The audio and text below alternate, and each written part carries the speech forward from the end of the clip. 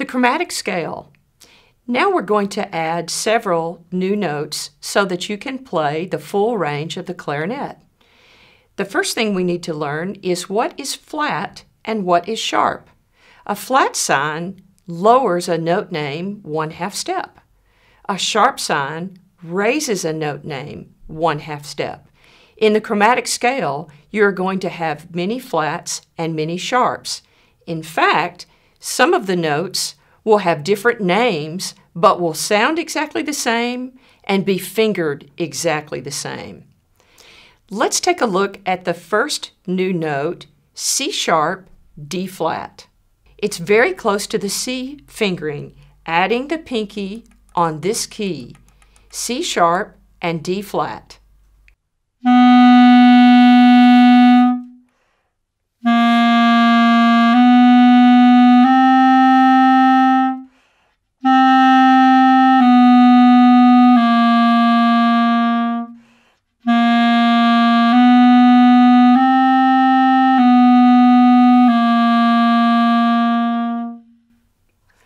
So going up, it's C sharp.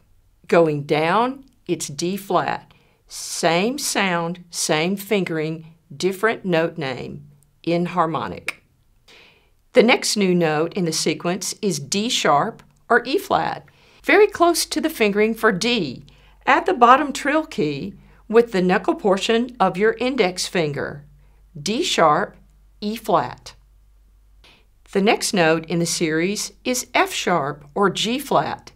F sharp is played very similarly to F natural.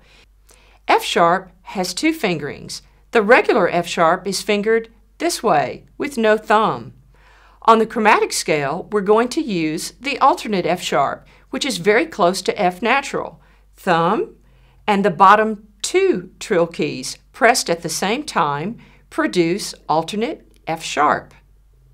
The reason you learned two fingerings is because on the chromatic scale, you're going to use the alternate F sharp instead of the regular F sharp to facilitate a good, smooth scale.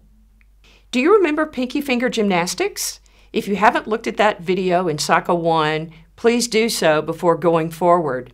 We're now going to use those lever keys that we played in pinky finger gymnastics. G sharp and A flat is like low G with the top lever key. This is G sharp and A flat.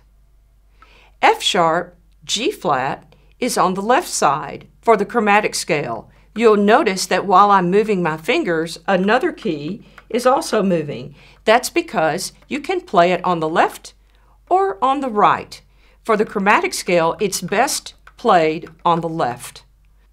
And then the last note will be low E, one fingering with both pinkies down.